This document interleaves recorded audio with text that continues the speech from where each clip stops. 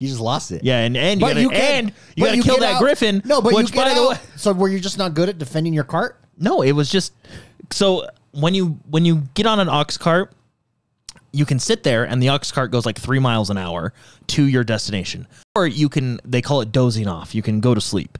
So you can doze off, and that is the fast travel.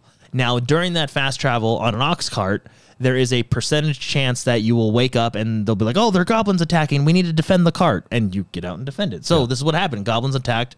I jumped out. I defended the cart. And while I was defending the cart, a griffin came down and smashed the entire cart, killed the ox. It was a bloodbath. It sounds like a skill issue. Yeah, and what was funny about it is in the amount of time it took me to kill that griffin, I could have just walked the whole thing.